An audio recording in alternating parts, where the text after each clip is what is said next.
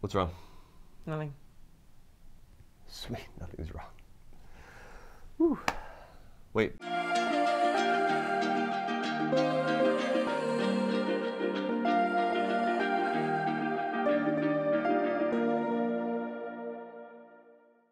Hi, this is Jackie and Bobby with Ascension Presents. Today we're talking about how to argue, how to fight well, how to communicate. How to argue in a healthy way. It can be done? It can be done. Question mark. Yeah. I feel like today in our culture, you know, obviously a lot of us we don't like conflict.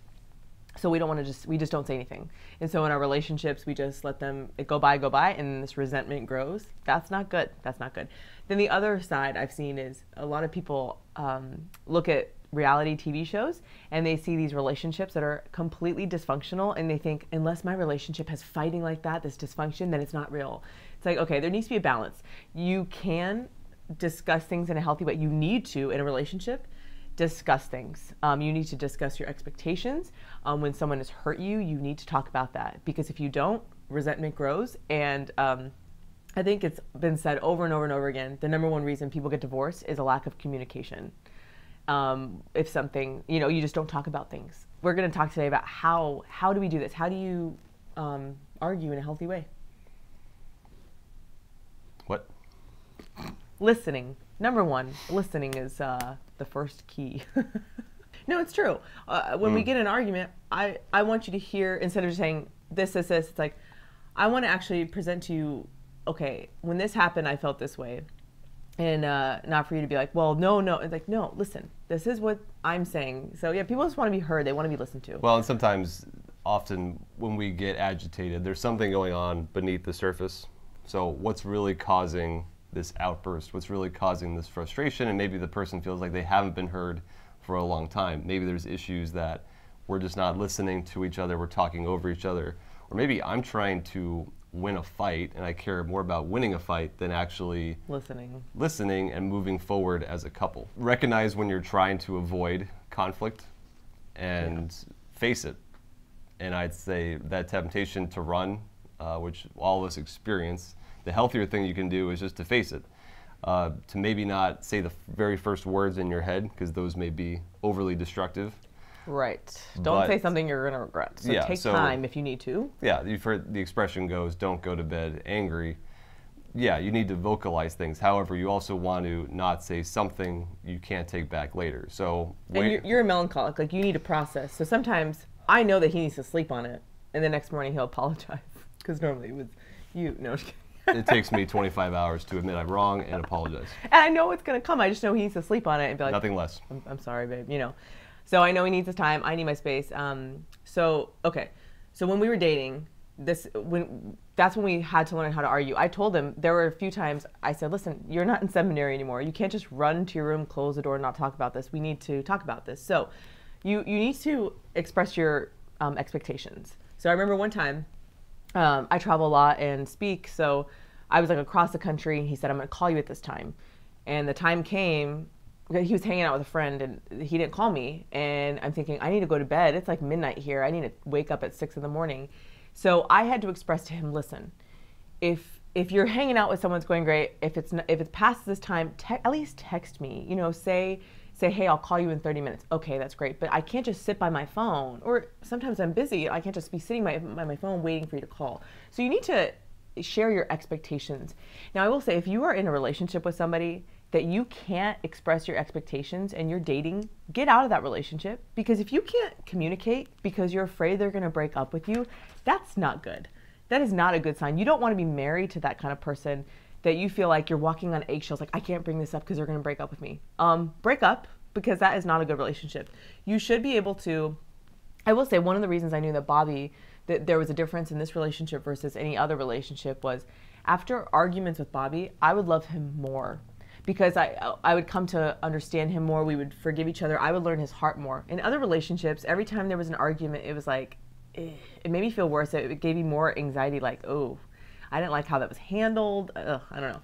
But with Bobby, you know, we would get in these arguments and have whatever, and then we would talk it out. I'd get to know, okay, like the time, the mowing the lawn thing. where I emasculated him. And this is, again, women, we do this. And I mowed the lawn. It was an hour plus of time and work, Yeah. and there were 5 leaves left on the lawn, Like and that's the only thing 30 she said. leaves, okay. No, she's like, what about the leaves? Instead of saying, first of all, thank you for doing that Yeah. and putting that work in, could you pick those leaves up? So to learn, to affirm you first, right? I'm still angry. Oh, it's okay, babe. Forgive me. I forgive.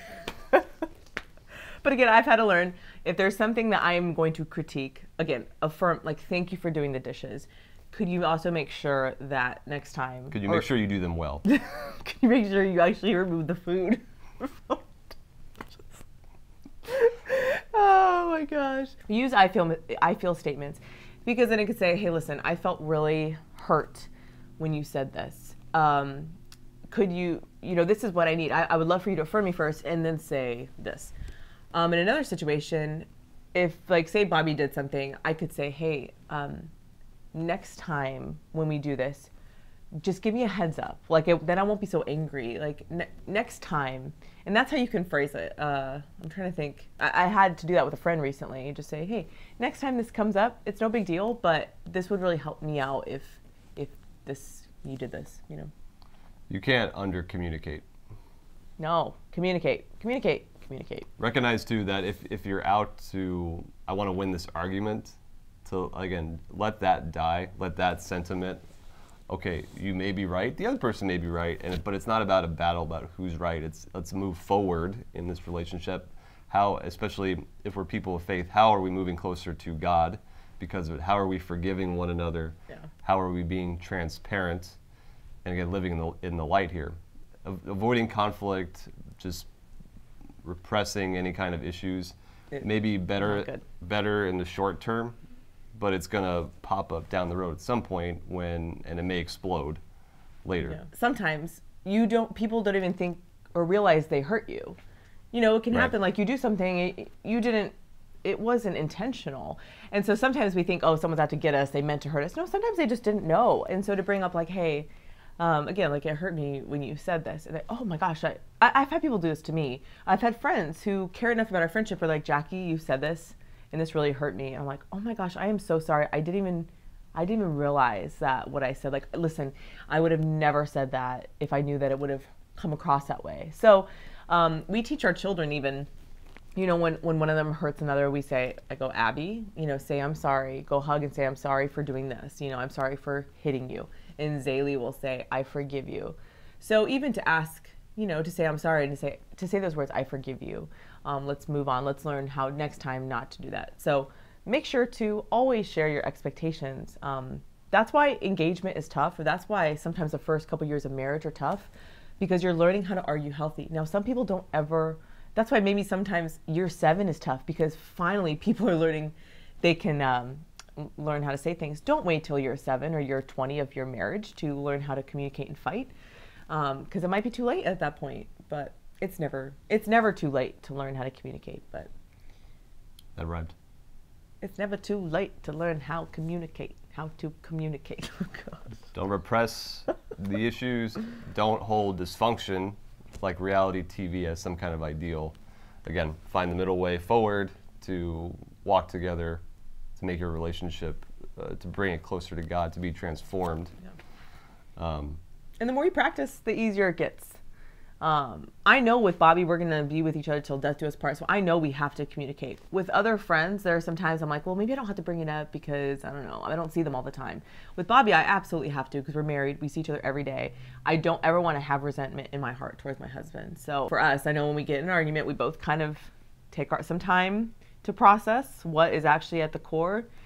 And then we know we have to talk about it at some point and say, okay, this is what's going on. But we've learned how to fight in a healthy way, because we're not called to dysfunction. Okay, we're not called to be in dysfunctional relationships. We're called to have healthy communication, and to learn how to love each other more. And I think that happens when you communicate what's going on in your heart, what's going on. So I know we'll pray for all of you that are non-conflict, you hate conflict people. I'm gonna pray that God gives you courage.